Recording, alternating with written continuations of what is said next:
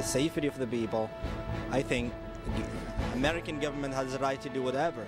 There's laws in place, they need to be enforced.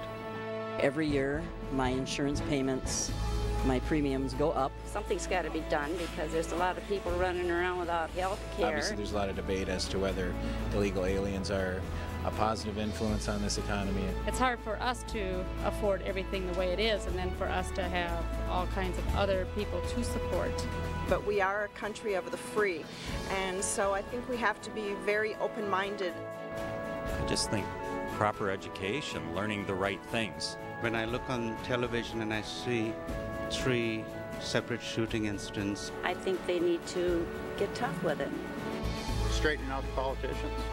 Keep to their word, and to be honest, I think that's important. They make a lot of decisions which sort of impact my life, impact the children's lives. I think it's an obligation to vote. I think we all need to do that. Welcome everyone, I'm Tom Overley. KSMQ in partnership with KTTC is very pleased to present to you Election 2006, a series of conversations designed to aid you in voting in November. Our coverage represents a sampling of key races from throughout this region, and it is KSMQ's plan to continue to build upon this very important service by providing even more opportunities to get to know and to understand the issues at hand, and of course the people who represent you in Washington and St. Paul, your region and your hometown. So we are joined today by Democrat incumbent Senator Dan Sparks and his Republican opponent, Mr. George Marin, both who are vying to represent you as a state senator in District 27. I'll be asking questions compiled by our internal election team, and most importantly, questions submitted by you, the voters. Neither of the candidates has been provided with the questions beforehand, so let's start with health care, gentlemen. It seems to be on everyone's mind, as we discussed just a few moments ago. George, let's begin with you. What is the big issue with health care? For example, should universal health care be something that we should have in Minnesota? Great question. I don't agree with universal health care. We've knocked over 23,000 doors, and we've had people on both sides of that opinion. But speaking with a trucker in Wyckoff one day told me, he said, George, he said, I really liked the idea of universal health care until I began to speak with other business people and truckers from Canada. And he said, the thing that I dislike the most about it, and these were his comments exactly, he said, everybody gets coverage, but the government rations that coverage out. And number 2, it chooses who gets coverage. And sometimes that coverage is 300 to 400 miles away. So number 1, I don't like universal health coverage for that. So what is the solution then? The solution is, number 1, empowering our people to be able to provide affordable health care. And there are some mandates that are on that are legislated by our government here in the state that has certain mandates, and I think we need a pilot series of mandate-free health care coverage. There's the cost of coverage and there's the provision for coverage. And so in order to keep those costs down, we need competition, and we need to lift the regulations to allow companies from other states to be able to operate here in Minnesota and provide health coverage for our constituents. And then we need to, I think, eliminate things like the port wine elimination, toupees, and this Bosley type treatment that don't necessarily have to be in health care coverage. That are not vital to one's health. Exactly, and it shoots the cost up enormously. Dan, your thoughts on universal health care? Well, certainly health care is a huge issue, and I think that universal health care has been discussed in the Minnesota Senate, although there's a large price tag that goes along with it. And so I think that there's other things that we can do that would be better. Similar to my opponent, I had a conversation in Albert Lee the other day with a woman who worked full-time. Her husband worked full-time. They had 2 children. Their youngest son had asthma, and they're basically going broke because they can't afford the insurance to get the inhaler. So we're at a crisis point. I think that I was able to do some things for small business to allow them to have some flexibility in their plans. In fact, I won an award for the Guardian of Small Business. I think that we can look at pooling our resources together. When we take and put more numbers and spread the risk over bigger areas, we're able to drive premiums down.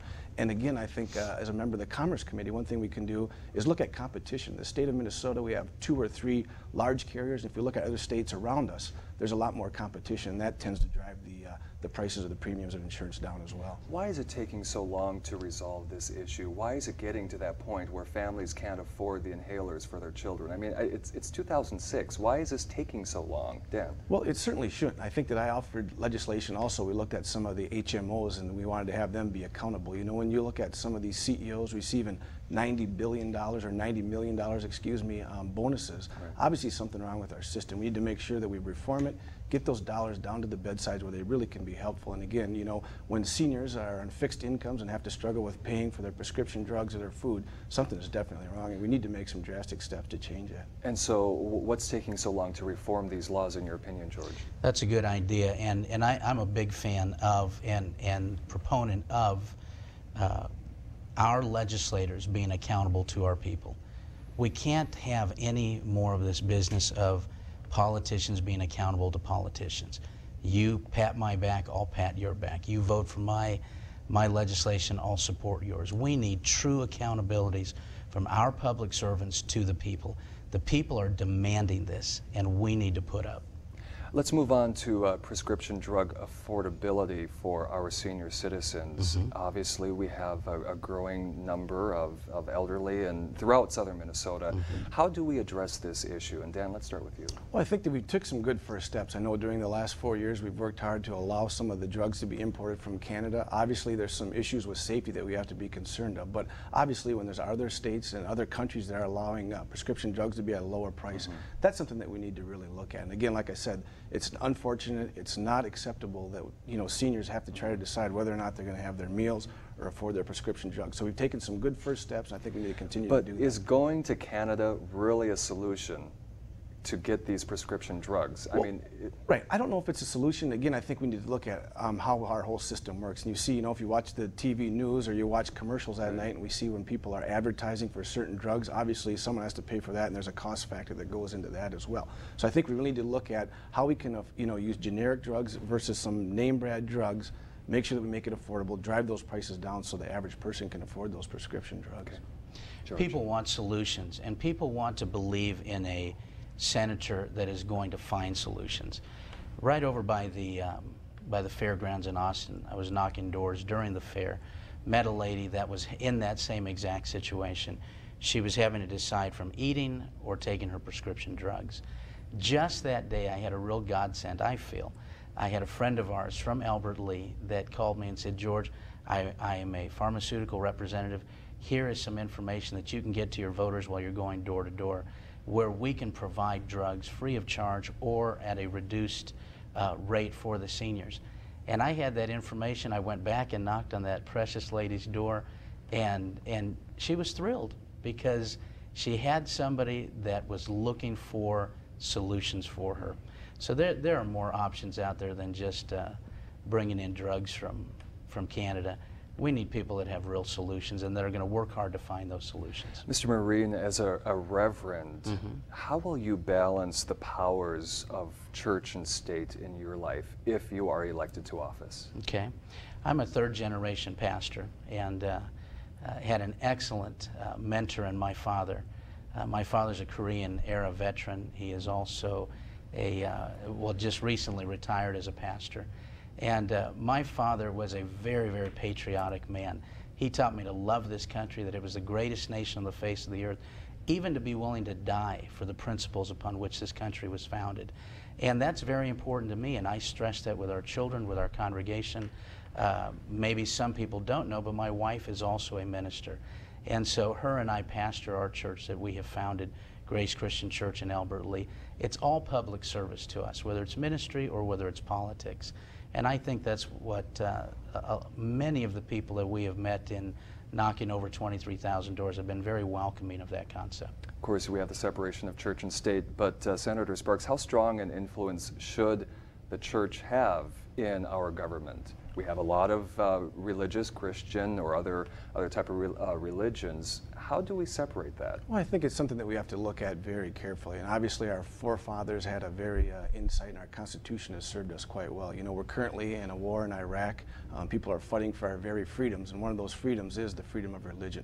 So certainly I would never want to take that right away. I think everyone has the right to worship any way they want, but I think that we have to be very careful that there's a separation of church and state and that government plays its roles.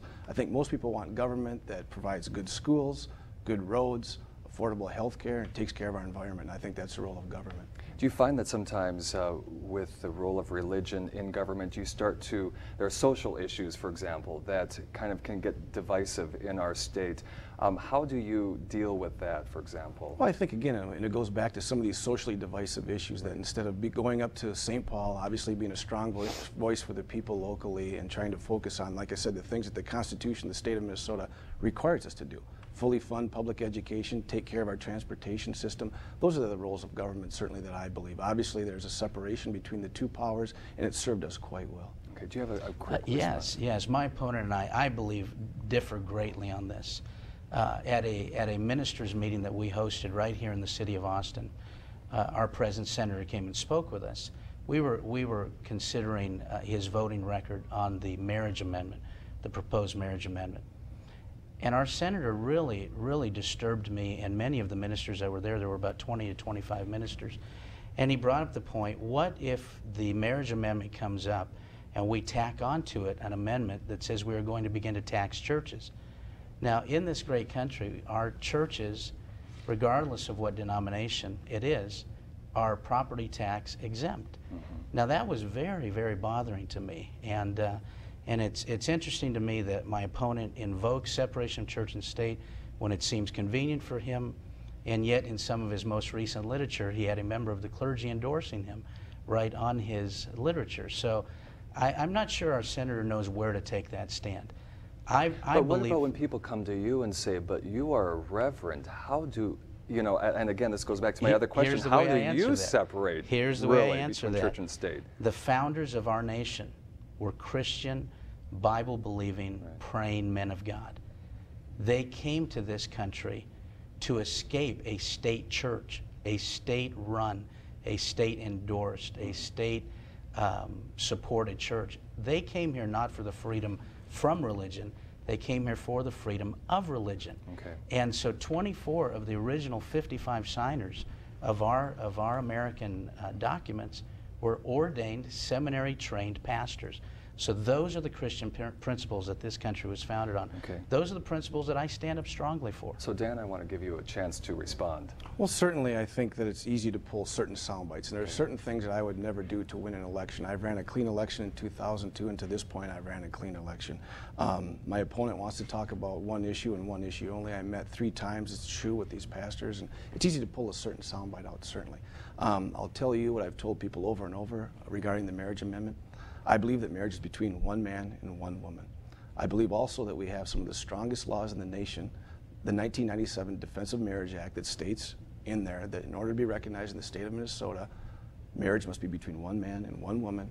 We've had a court challenge that stood up. We don't have activist judges in this state. Our judges are appointed. In 2002, we talked about this socially divisive issue. There was 0 same-sex marriages recognized in 2002. And as we sit here today, there are 0 same-sex marriages recognized in the state of Minnesota. So my point is, we have a law in the books that already says the speed limit is 55 miles an hour. Do we need to pass another law that says the speed limit is 55 miles an hour? Or should we focus on education, healthcare, the other issues that are really important to people here in the district? Okay. So let's move on to some of the other big issues then. Actually, at this time, I want to give you an opportunity to ask your opponent a question in this segment we're calling peer-to-peer. And actually, I'm going to begin with you, Dan. Okay. I would like to stick with the same question because it seems to be a big issue, and I know that, you know, I think it's unfortunate, certainly, when we have voters that vote on a single issue. We go to St. Paul and we deal with many complex issues, and I think here we have a candidate that's really been focused on one major issue. And so my question from my opponent would be, after our first debate at the Good Samaritan Center in Albert Lea, my opponent was quoted on the TV as saying that he does not believe in the separation of church and state. And so my question for him today is would that still be your belief? Okay, George, respond. I'm glad Dan Sparks brought that soundbite issue. It was said by one of the former speakers of the House that all politics are local. I think in this modern age that we live in with technology and sound bites, MP3 players, high definition television, politics is about sound bites. And my opponent has pulled out that soundbite that I don't believe in the separation of church and state. If we could have had the entire luxury to hear my response to Donnie Rolls with KAAL-TV, you would have heard me say, in fact, this part was on there. It said, I don't believe in the separation of church and state. I believe that's a huge misnomer and it's been blown out of proportion. We've got to go back to the original founders and to our original documents and what their intent was. Their intent was not to be separated from God. Their intent was to have a republic that was based on God's Word. They were readers of the Bible. They were men of prayer. They were worshipers of God. And again, they came here for the freedom of religion, not freedom from religion. But today we have a very diverse population. Not everybody agrees perhaps with your religious principles. How do you represent that population of people who do not perhaps agree with your religious viewpoint? They may not agree with my particular Christian values, but this is America, and so we will fight for the freedoms of all American citizens. Okay. And clearly, we don't bash anybody because they're non-Christian. We just don't do that. We are tolerant people, but we believe in Jehovah God, the God of the Bible, and we take our position strongly. I want to give you an opportunity now to ask your opponent a question. Okay. I want to know why, Dan, were you so afraid to allow the people of this district to vote on the marriage amendment? You voted against it several times, even though admitting to receiving thousands of communications that this is what they wanted. All they simply wanted was the right to vote. Great question. And again, I'll respond, and I appreciate the opportunity. Again, I've had several discussions, and I think I've never voted once for or against it. We voted to pull it out of a conference committee, and again, we have certain rules and protocol in the Minnesota Senate, and I would again stand by that. I'll repeat it again. I think it's unfortunate that we have to take time during this very important debate when people can ask questions about other issues. But again, I will state my position over and over again that I believe marriage is between one man and one woman. Again, we have some of the toughest laws in the nation, the Defense of Marriage Act that was passed in 1997 that states marriage between one man and one woman. We've had a court challenge, it stands. I would think also if my opponent has conducted any marriage ceremonies recently, right on the actual marriage application, it states, and they sign it under oath, both parties, that the groom is a male and the bride is a female. So again, I think it's unfortunate we have to continue to do this. Right. It's a socially divisive issue that we're trying to move away from. We're trying to build coalitions to go and make things stronger in St. Paul, and that's my position on that. And so, actually, I want to move on because you're right. We have a lot of issues here that we want to tackle on, but I wanted to give you an opportunity to ask each other questions. So now I get to ask you a question, Dan. Immigration, this is a big issue in southern Minnesota. How big of an issue is it, and what do we do about illegal immigrants or undocumented workers, Dan? Very big issue locally, and we've been working for the last 4 years to try to get our arms around it. It's a big issue that we need to really look into. I've worked locally with a lot of the Health and Human Service folks to try to understand what we can do. I've worked with our local county attorneys. And here's what I think we can do about it, and here's my plan. Certainly, some of the issues are federal government, and while I think some of the Border Patrol or the border control ideas that they're putting in place now, building a wall or something that is going to be some positive steps, it might be a little bit too late in my opinion. I think locally what we can do, and we've tried this before, I tried to draft an amendment at the state legislature that would have been similar to some legislation that was in Arizona that would not allow illegal or undocumented aliens to receive certain services, however it was found to be unconstitutional. So my new plan is to have some corporate accountability. And I think what we do is we enforce our current plans. We go after the employers that knowingly or willingly hire undocumented or illegal aliens, and we fine them, at such a rate that it's really going to make a difference. I would say $5,000 or $10,000 so that we can really start to make some inroads in this area. But from people that I talk to in stories, because I've done many stories on this issue at KTTC, is why is this taking so long again? It's 2006. We've been dealing with this issue for a couple of years, and as a state lawmaker, Why hasn't this been dealt with? Well, again, and I don't want to try to play the shell game and push it back and forth. Some of it is a federal issue, and certainly there's certain things we can do at the state level. On the local level, I think that we can do some of those things. Again, that we need to make sure that we look at some corporate accountability. It's a public safety issue. Businesses that are hiring them. Or hiring them knowingly, give them a certain time frame. Once we find out they're there, then we start to fine them too. But it does get to be a public safety issue because there's certain fire and police that have the right to know who's there, who they actually say are there. And then it gets to be a bill that I passed this last legislative session dealing with identity theft. We had a gentleman in Los Angeles that was a policeman and actually had his right to carry a gun taken away because his identity had been stolen. He's never set foot in Minnesota or the city of Austin. However, there was a DWI with his name on it in the city of Austin. So it's a real issue. Again, I think we need to get real aggressive and make some major moves in that area. Okay. George, I know that you talked to a constituent, and that was number 2 on the top 3 of important issues. Again, we've knocked 23,000 doors, and this is the number 2 issue in this district. My opponent is playing a shell game with the voters of District 27. Let me call it for what it is. My opponent talks about corporate accountability.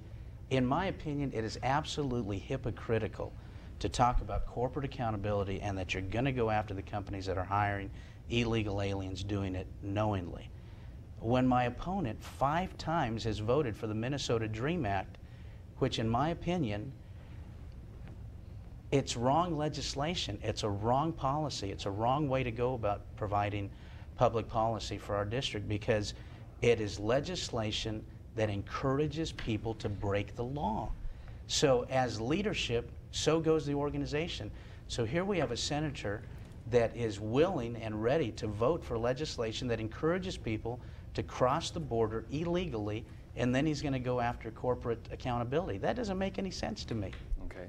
I want to give you 30 seconds to respond, and then we're going to move on to another issue. Certainly, Tom, and I think that that's important. I think, once again, my opponent misrepresents my voting record. Obviously, he's been in the Senate. He would understand how this works. I'd be glad to provide you or my opponent the actual roll calls on the Senate floor where I voted against the DREAM Act. In the end, I did vote for it once because it had over $5 million for the building that we're sitting in right now for Riverland Community College, an omnibus bill, higher education bill. So let's move on to business and economic development. Of course, encouraging local business growth and the stability of local businesses in your district. How will you go about to do that, George? First of all, I'm going to answer that question. Senator Sparks said 5 times he voted for the DREAM Act, 3 times he voted against it. There's a game that can be played when you know you can vote against it and still make yourself look good. So let's go on to economic development. Yes. There, okay. And again, you know, our record that we have for our legislators and our public officials is the report card. Just like my kids bring home a report card, just like I brought home a report card when I went to school, Senator Sparks' voting record is the report card that we need to show to the voters of District 27. The biggest job mechanism, creation mechanism in Freeborn County, which is where I live, $50 million of capital investment has been the Job Z program. That's been the driving force. My opponent voted against it. That doesn't make any sense to me. He's a member of the I-90 corridor group, and yet he voted against the mechanism that has brought the most jobs to Albert Lee and Freeborn County. That doesn't make any sense to me. Okay, Dan. Once again, not true. My opponent continues to attack. I've been very supportive of the Job Z legislation. I think locally, certainly in Freeborn County, we're a leader in the whole, in the entire state.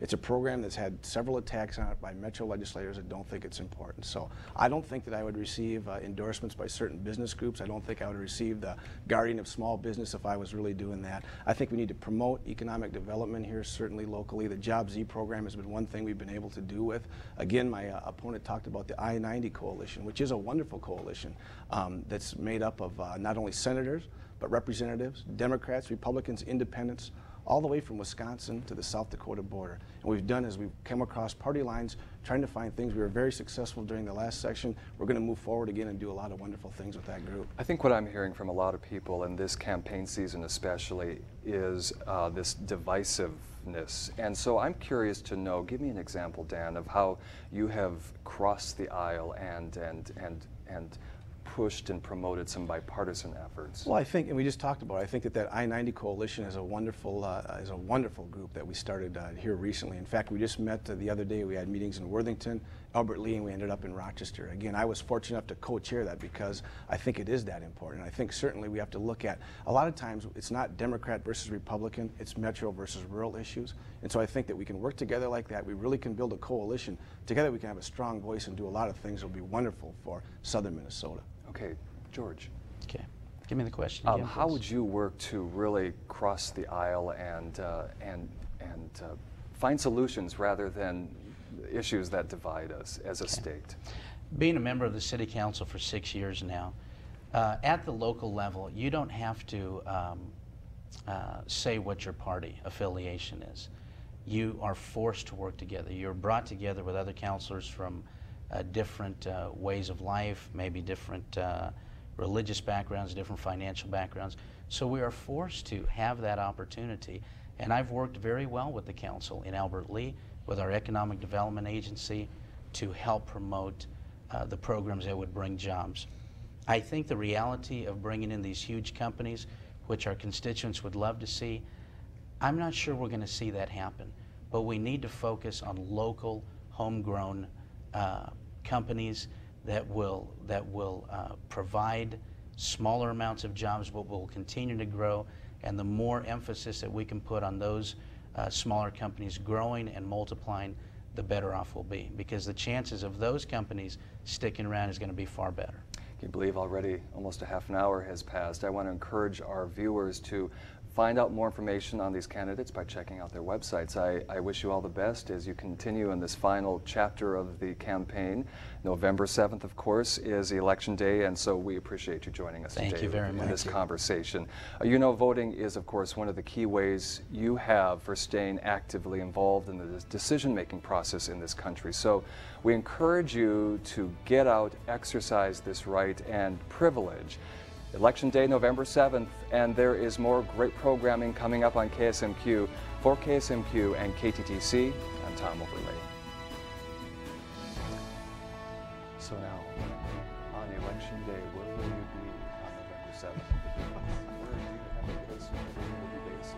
Typically we move back and forth between Albert Lee, we try to see some of the folks there, and then come back to Austin as well. Make sure you Okay.